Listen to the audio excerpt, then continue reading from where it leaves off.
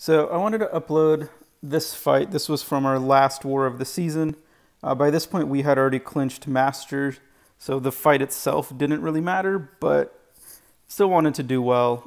BRAE was fighting for the last spot in Master, and when I got to this node, I was actually expecting just a easy diversity fight, but then I saw, I didn't even have scatter lens actually, but my alliance mate did, and so I was expecting a diversity fight, and when I got there I saw it was a 565 and I knew that guy had an Iron Man, so I kind of thought, uh-oh, but I wanted to try it anyway because I was running full suicides.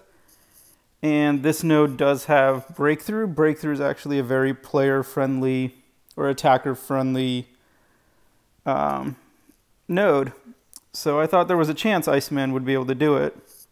Plus Iceman's heavy is pretty fun, so you get to keep punching Iron Man in the face with your giant fist, which is always cool. But I was just using the same strategy, just bait the heavy.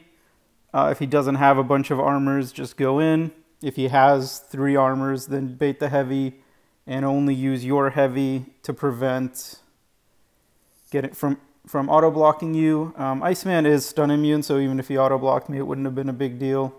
Right there, I actually could have attacked, but I just did the heavy just because it was fun. This was the only fight I was going to use him for, so I wasn't too worried about taking the recoil damage. And about at this point, I thought, wow, this fight is actually going pretty well. So here's already down to 23%. I still have half the time left over. And I just went completely into the heavy-only strategy. So this actually was pretty fun fight. There I got a little lucky. Probably shouldn't have used the SP1, but it's okay. And now I'm also in courage range, so should end pretty quickly. Only 38 hits in. Still got another minute. Probably going to be able to finish it with one or two more heavies. There I actually got an SP1 off. He didn't have any armors, and that was the fight. So thank you for watching.